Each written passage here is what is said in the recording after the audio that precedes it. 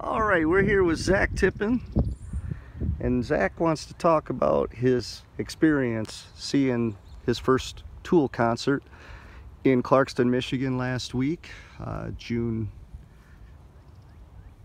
7th, Wednesday, June 7th, 2017. Zach, what are some of your thoughts about the Tool concert on Wednesday, June 7th, 2017 in Clarkston, Michigan? All right, well, thank you for making it ultra specific. I would hate if they confused it with a different Tool concert that was in Clarkston, Michigan, 2017 on June 7th. But thankfully, you specified this one was on a Wednesday. Anyways, some of the main points that stood out to me were it was probably one of the best sounding concerts that I've ever heard, and you know, I haven't heard too many, but I've seen quite a few recordings of many different bands' concerts, and I've always heard, oh, being there is so much better. Why wouldn't you want to be there? It sounds better, looks better. I gotta say, it definitely did sound better. You know, we kind of got right into where the overhead thing was just starting off, so all the sound kind of echoed inside that little area, and you got to be inside of it while it was all echoing in there. I mean, if you moved out of that area, like onto the deck by DTE, not the same, a lot thinner up there, but you know, once you're in that kind of sweet spot, but not too close, like where the pavilion is, sounds great. You can still kind of see, and it's not going to be super expensive. I wasn't a big fan of the set lists, but I mean, I still loved basically everything that they played. Third Eye felt a little long to play live, kind of as a middle song, but of course they played a lot of favorites, the Grudge, Schism, Opiate, 46 and 2, that's one of my favorites, along with previous mentioned.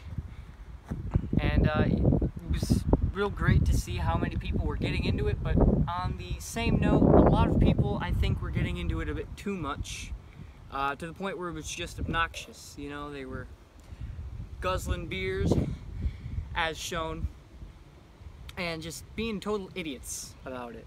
And it was just kind of like you were in the wrong crowd there, you know? It felt really out of place to really kind of feel the music and maybe tap your foot, you know, clap at the end, give a woo, and then wait for the next song. You felt a little out of place with how many people were just going crazy.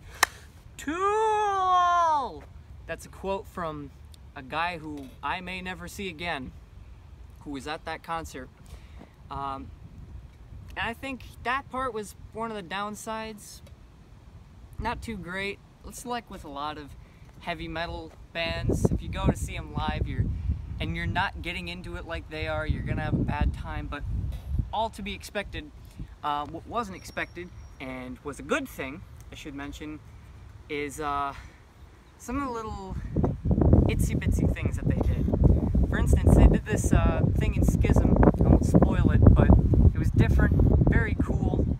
Imagery fit, everything fit. It was wonderful. They played their new song that they've only played live, from as far as I know. Also kind of meshed everything together real nice. It was a real pleasant song, from what I remember, with real pleasant imagery as well. And also, Maynard gave a little speech, and us being from Michigan, he knew right what to talk about. Our sports teams, which I don't really know too much about, but he was talking about how there's Michigan and Michigan State, and each one is, you know, pretty set on hating the other, but after saying pretty much cheer for Michigan, and the whole crowd starts going nuts, he said, now apply that to real life. And I think that was a real neat speech that he gave, a real great point as well, and one of those things that just made you beautiful, beautiful, wipe a tear from your eye. Anyways, I know I'm rambling on. It's just a little concert, only however many minutes, 2 hours long, but I guess it was a big experience for me. I'll see you all later. You keep on rocking.